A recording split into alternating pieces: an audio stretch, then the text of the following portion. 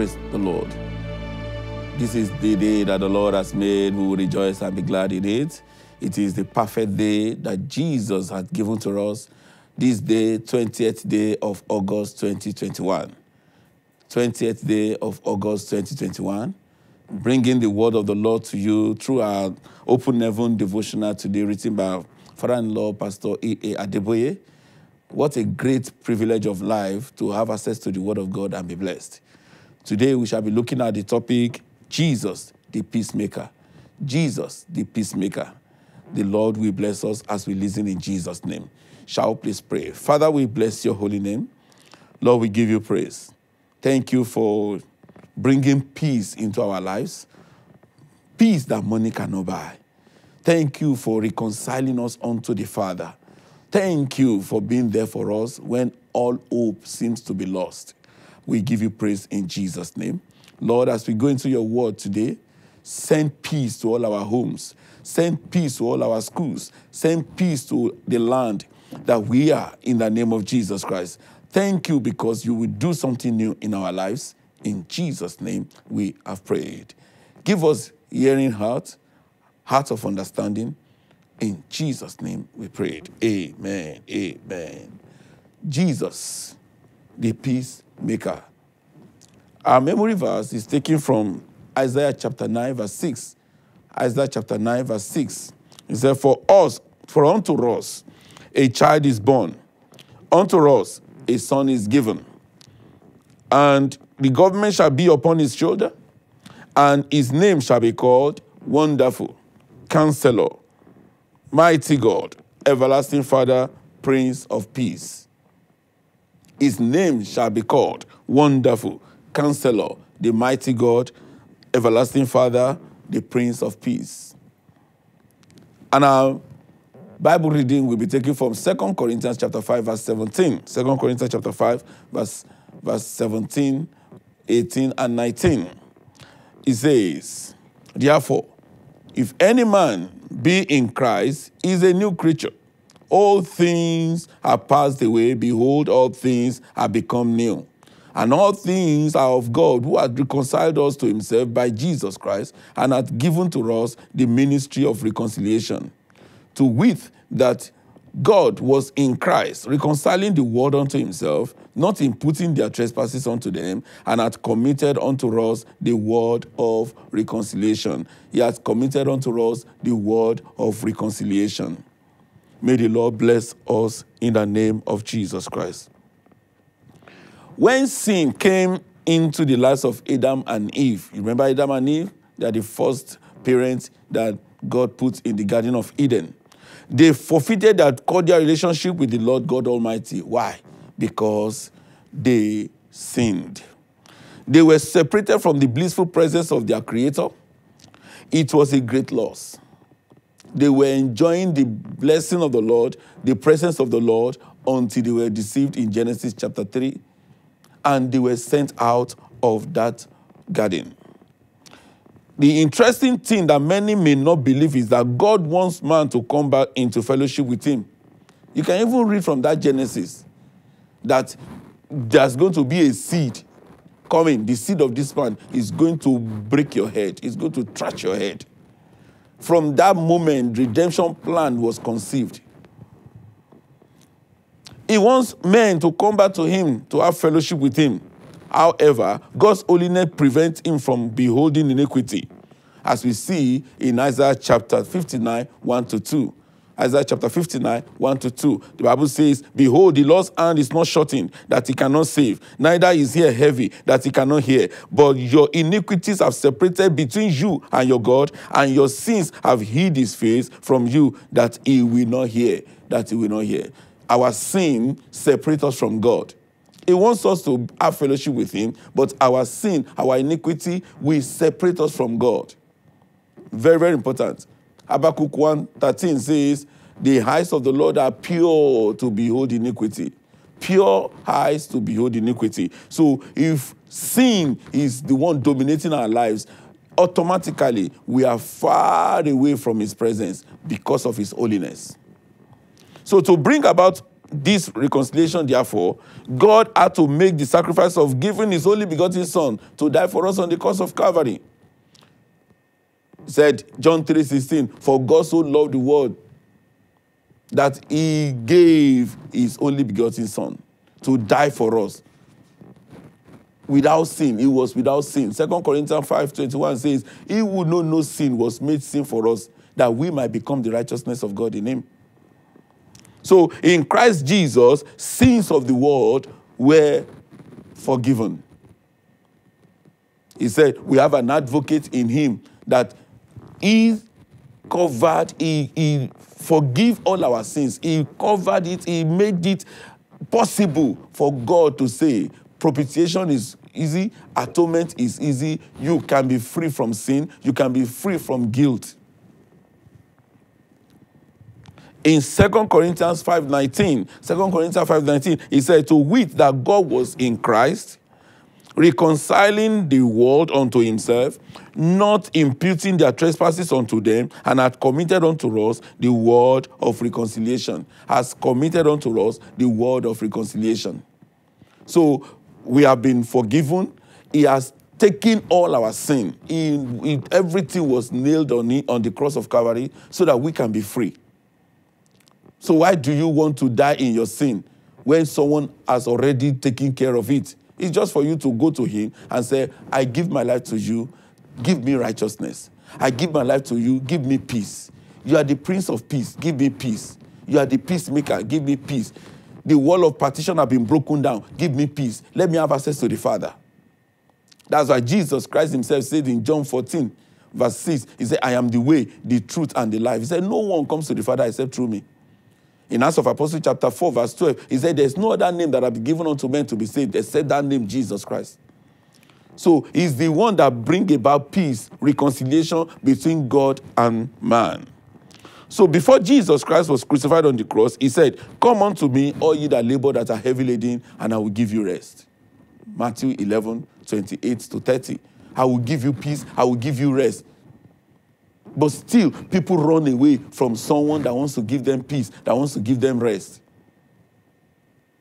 May the Lord give us understanding in the name of Jesus Christ. In John chapter 7, verse 37, he said, if any man thirst, let him come unto me and drink. If any man thirst, let him come unto me and drink. Still, many still reject this offer. Many of us that we are born again today, when we look back, we thank God for that grace that appeared to us that time, that moment, that we are received into the blessing of the Lord through salvation of our Lord Jesus Christ. Our memory verse says, blessed be the peacemakers. Blessed are the peacemakers, for they shall be called the children of God. Matthew chapter 5, verse 9. So, now, to make peace with God, therefore, one must acknowledge his sin as well as confess and forsake them, with a promise not to go back to the life of disobedience. With a commitment, you must acknowledge your sin with a commitment not to go back to your sin. The Bible says, he that covereth his sin shall not prosper, but he that confesseth and forsaketh shall have mercy. May the Lord give us peace and mercy in Jesus' name. A new life is expected of anyone who has accepted the peace that living in Jesus Christ brings. The Bible speaks of publican in Luke 18:13, thus, as the publican standing far off will not lift up so much as his eyes unto heaven, but smote upon his breast, saying, God, be merciful to me as a sinner. That is the most modest prayer anyone can pray. God, be merciful to me as a sinner. Or God, help me as a sinner. He could not even raise his head. Just say, God, have mercy on me. Making peace with God also requires breaking away from the past misdeed and making right our wrongdoings, like in the case of Zacchaeus. Like in the case of Zacchaeus.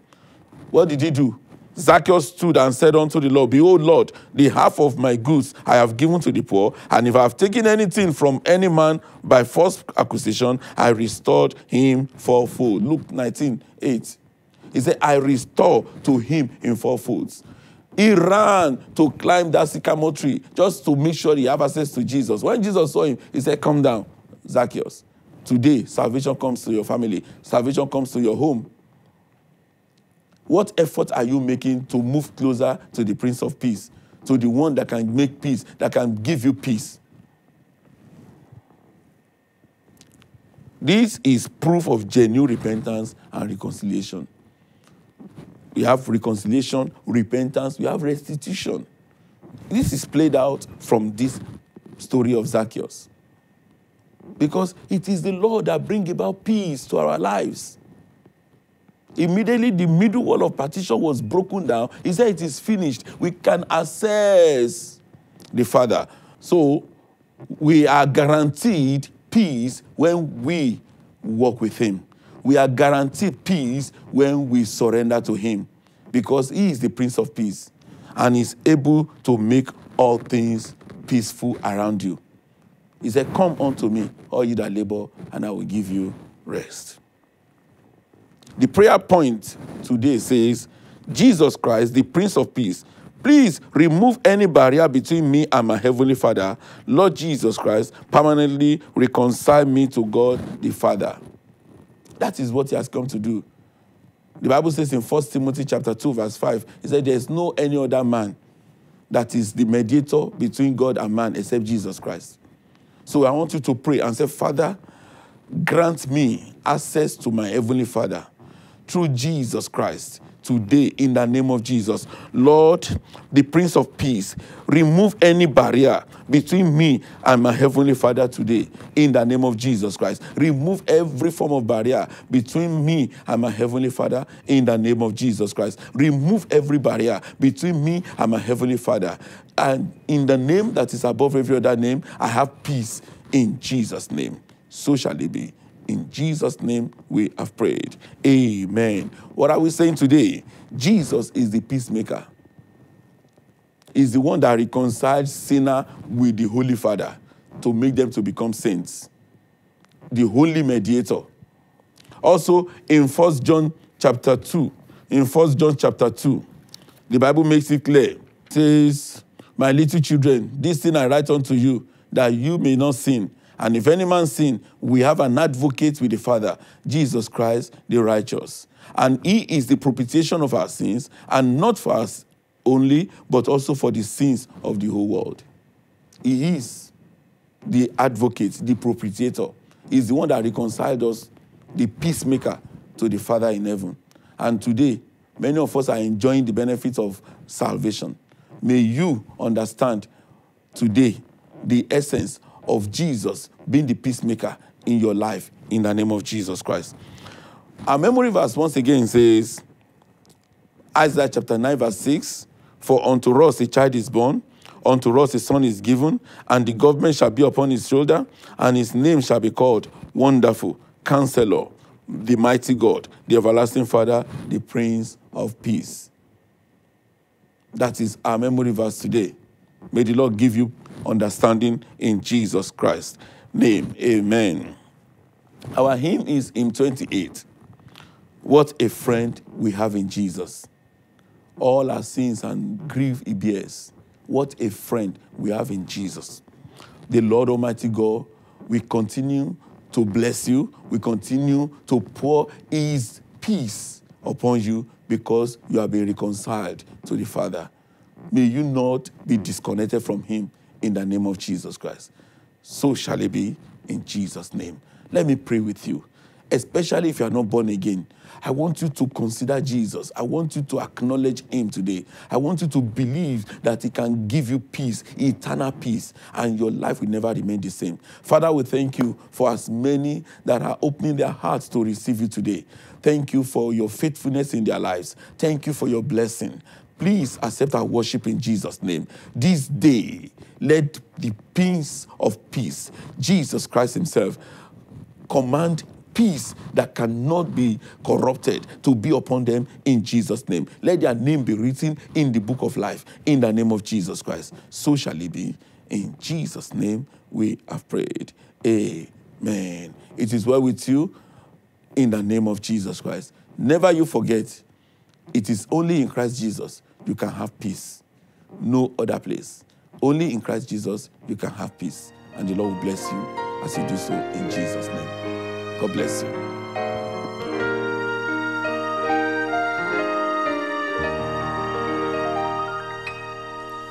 What a friend we have in Jesus, all our sins and griefs to bear. What a privilege to carry everything to God in prayer. Oh, what peace we often forfeit. Oh, what needless pain we bear. All because we do not carry everything to God in prayer. Have we trials and temptations? Is there trouble anywhere? We should never be discouraged. Take it to the Lord in prayer. Can we find a friend so faithful, who will all our sorrow share? Jesus knows our every weakness. Take it to the Lord in prayer. Are we weak and heavy laden, cumbered with a load of care? Precious Savior, still our refuge. Take it to the Lord in prayer. Do thy friends despise, forsake thee? Take it to the Lord in prayer. In his arms he'll take and shield thee. Thou wilt find a solace there.